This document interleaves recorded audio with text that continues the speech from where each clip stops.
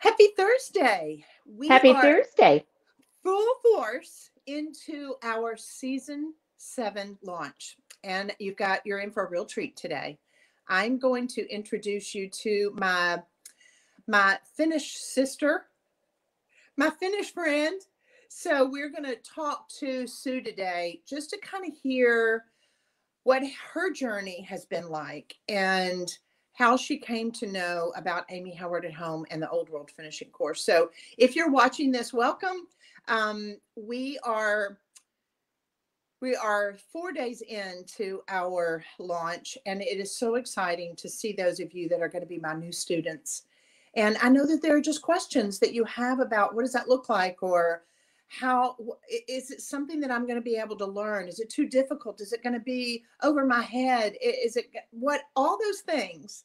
Um, I just thought of this. One of those things, that's fear. Fear is going to keep you from moving forward.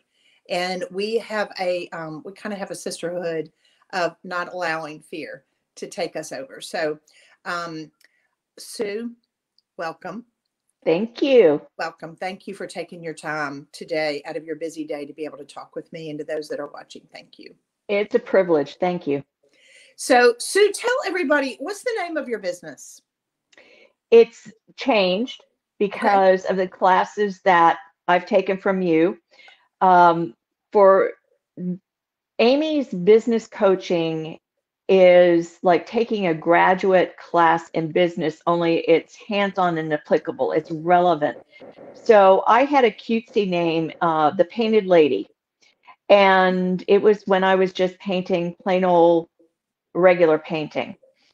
And as I've progressed and finished the Old World Finish class and then taken the inner circle classes, and I'll continue with that, Amy has taught us that people want to know who is the artist, because when you are progressing through her classes, you are gaining more artistic talents. I think Amy said you say it's more for their toolbox, but you're becoming a better artist, and your repertoire of skills is growing tremendously.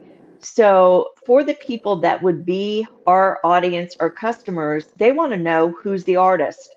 My middle name is Lynn, so my business name is now Sue Lynn Finishes. And I had about 6 different changes, and then it hit me. This was the one that stuck because, Amy, you tell us about our finishes and have said the word enough. And it was like, I need to go and have Sue Lynn Finishes. And it makes sense because the finishes can be a noun or a verb. And it's Very, simple. I can remember it at 66. I can remember my own company name. I'm so glad. I'm so proud of you. Thank Um, you. I will tell you, and I know this is kind of off topic, I always have to remember to edit and focus, but something that those of you that may be watching that you don't realize, we are a group of men and women that Mhm, love rescuing and restoring mhm. furniture. We love having beautiful homes. We love creating beautiful environments for our customers and clients to be able to have. But on top of that, there is this common thread that seems to join us in the fact of the things that we love. That Yes. is, we and I love this. I love this explanation of a tribe. It's a tribe Mhm. of people that have common goals, that have common loves, and we have forged these friendships that are, even though it's all been virtual, they're real, and they're meaningful, and they're deep. And I think that's one of the benefits of our Old World Finishing Yeah. course, that we offer. And a lot of people may not realize that, because one thing, you go through the modules, you'll have your homework, you'll do your live mentoring with me, but then you have your tribe of people that are there, the most positive, most loving, affirmative people. And that's a great part of it, because sometimes the stinking thinking in our brains, and when we start questioning when we're actually painting or doing things, we need somebody to kind of take our hand and go, hey, stop, this looks great, continue on with this. So Mm-hmm. Sue, I'm curious, and just to kind of let everybody know here, how did you originally get to know about Amy Howard at Home? I can't tell you what came first, the chicken or the egg, because they happened almost simultaneously. I saw something on Facebook because I was doing, like looking at YouTube tutorials, and they were all pretty much the same, and I wasn't really learning anything, and there was a lot of jibber jabber, and it's like, let's get to the point and teach. So there was an ad that popped up, and I think it was when you were having your classes live in Memphis. It was pre-COVID, right before COVID hit. Okay. And about the same time, my best friend, who's an interior designer, gave me one of your books. And so it clicked. It was like, oh, this is the woman I saw. Same Well, one. I didn't take the class when I saw it at first because I had just spent way too much money on some paints, another brand. We And all it ended have. up practically giving them away because I had horrible results. So the way no, it's fine. It wasn't drying. It was always tacky. So I was starting to get frustrated with the product because I was spending a lot of time. So everything kind of, it was almost like kismet. It happened almost simultaneously. So your ad came up again. I was now very aware, and I had Googled and looked and read about you. And it was like, that's it. I'm taking her class. And it was because everyone was doing the same old, and you will hear Amy say it. A lot of people they're paint slappers. They slap on paint. It's latex that's on sale from a big box store, and then they might as well drag it behind the truck down the gravel road because they're standing and it doesn't even look natural. So there you've got the very primitive, it's not a finished look for a lover or connoisseur of good furniture. Um, then you've got the same old where they're doing maybe, shading and blending, which we can do. We can do those techniques. So I still see stuff, but I have focused everything on Amy because everyone else is doing the same old thing. Blend it, slap on a transfer, call it good, a little bit of wax. And I think it's trendy. I think it's going to go away. I wanted to set myself apart from the paint slappers and the transfer blenders. And I finally said, you know what? I'm worth it. I'm going to take this old world class, and it is the best investment. And I did mention it to Amy.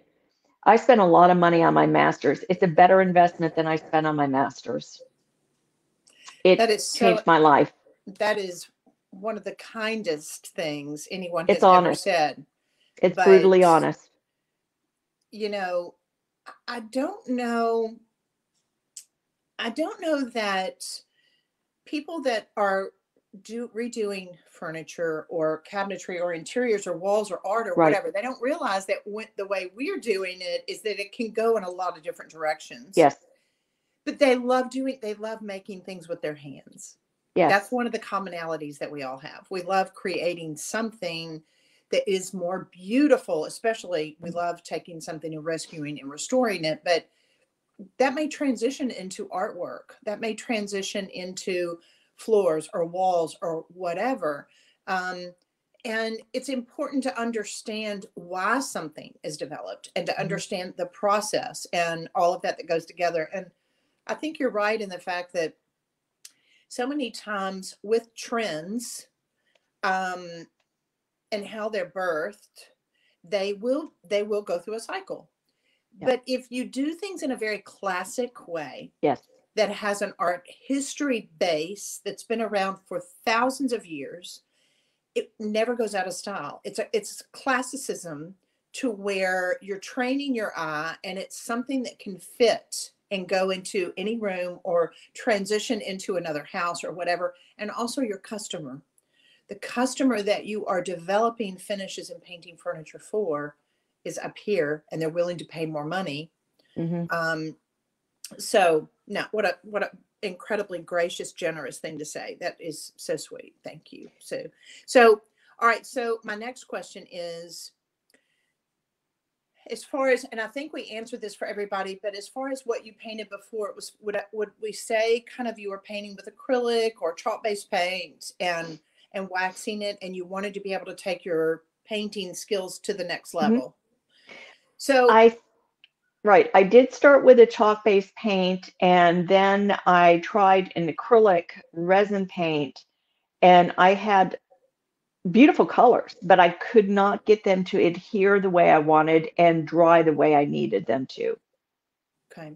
So now that you've done the, what season were you in the Old World Finishing course? 5. Were you you were 5? Okay. So now that you have completed it, the good thing about it is, and those of you that may be watching, you have those modules, and you're in the mentoring forever, in perpetuity. So you can pop in and pop out and do this at your own pace, because life happens. But so now that you have taken the course, what would you say is something that you look at and go, I can't believe I did that? I mean, that really surprises me. I just finished 2 tables, and I love them. They look like I found them in Europe. One of them is an antique round table, and it's in off-whites and fairly gray. I'm not a huge gray fan, but I use the patina, the cracked patina, and then I use this, I call it the smackdown technique, where you just put your fingers and pull, or you move your whole fan. My name for it is the smackdown. Okay.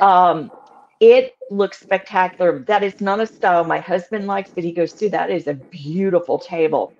Then I have been using and practicing this smackdown, patina, because I like where it's crackled, but then I like chunks out of it. Yes. As if it has a long, rough history, but it was still a love piece.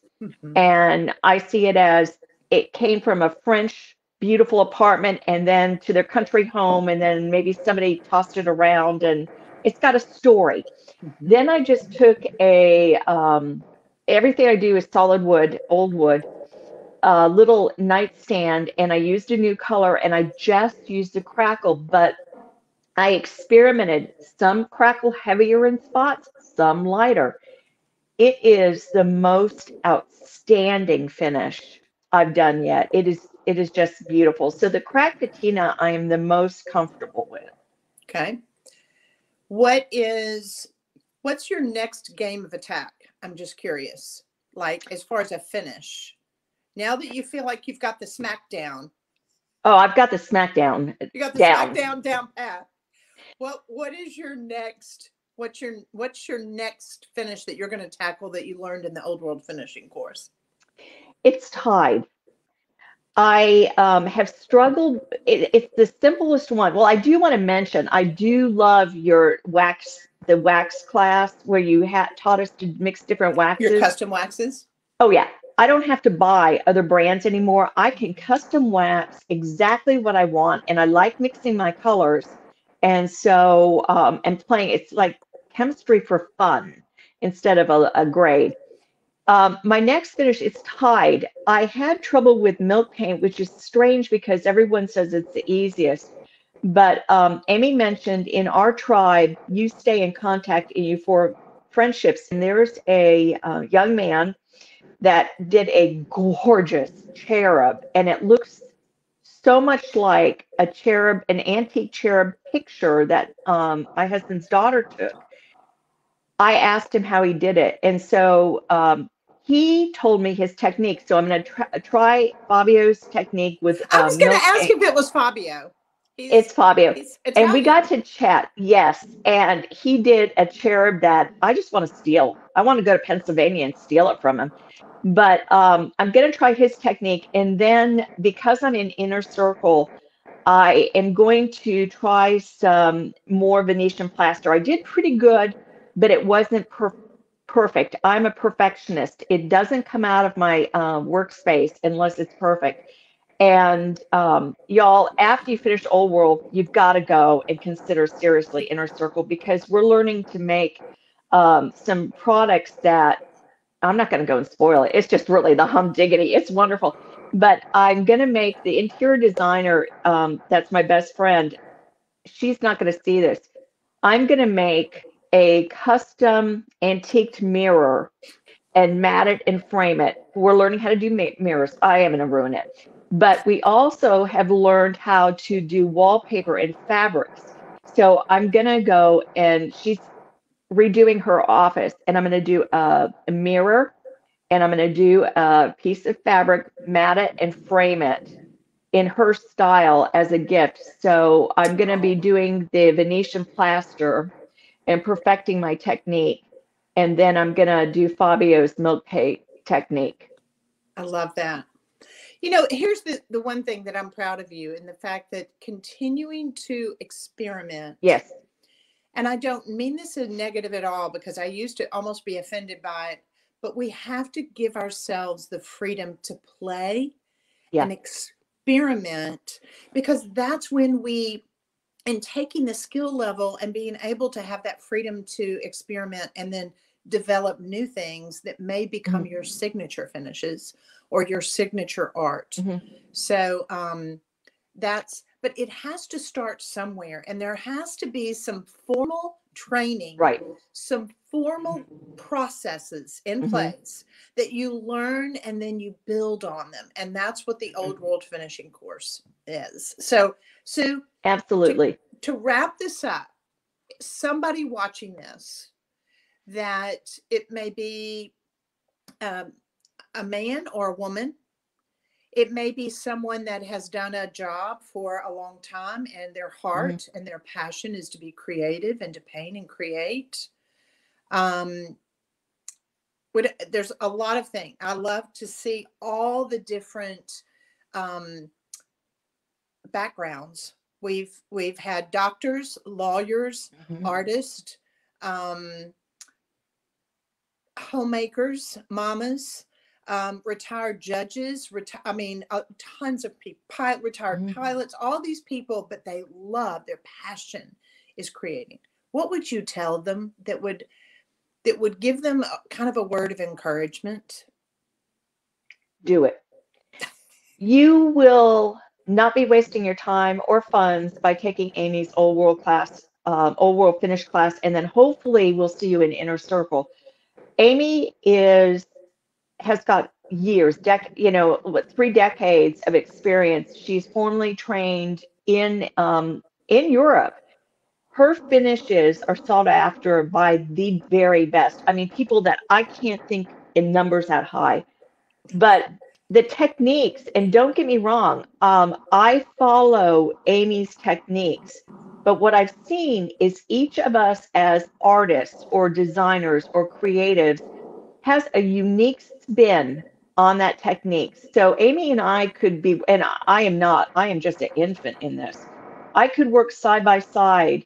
We're not going to look alike, because the pressure of your hand or the way you use a certain brush, and maybe Amy uses a brush she likes, I use the brush I like. But the technique is hundreds of years old. The products are natural. The products are healthy to be around. Amy learned and is sharing what the old masters taught her.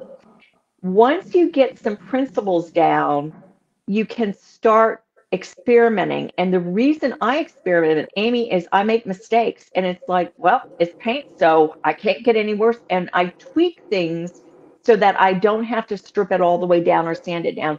But those techniques are critical. You don't go into algebra without learning how to add and subtract. You don't do an old world finish or a high level finish without getting the basics. And the basics you're not going to find on YouTube with anyone. There are some principles. You want to take that, you want to follow the process, and then I swear I've gotten rid of my other products. I pretty much gave them away.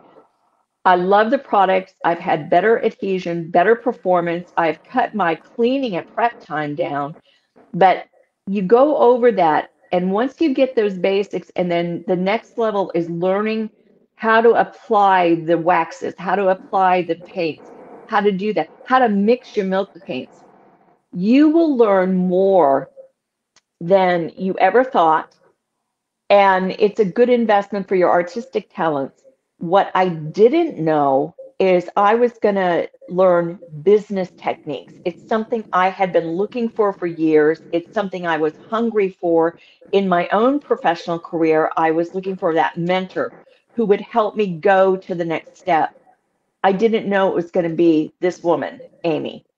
I literally have benefited more than I did. And I had a solid master's degree. It wasn't anything frivolous.